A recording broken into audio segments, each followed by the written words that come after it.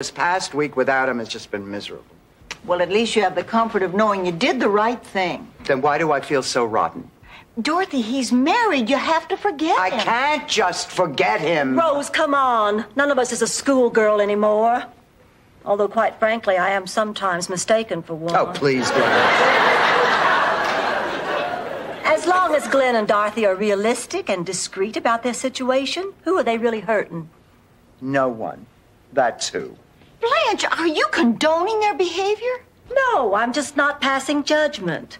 Rose, sometimes life doesn't work out the way we'd like it to. Sometimes we have to just grab our happiness where we can get it. That's the same attitude that broke up Debbie and Eddie. Eddie and Liz, Liz and Dick, Martin and Louis, Rowan and Martin. Shut up.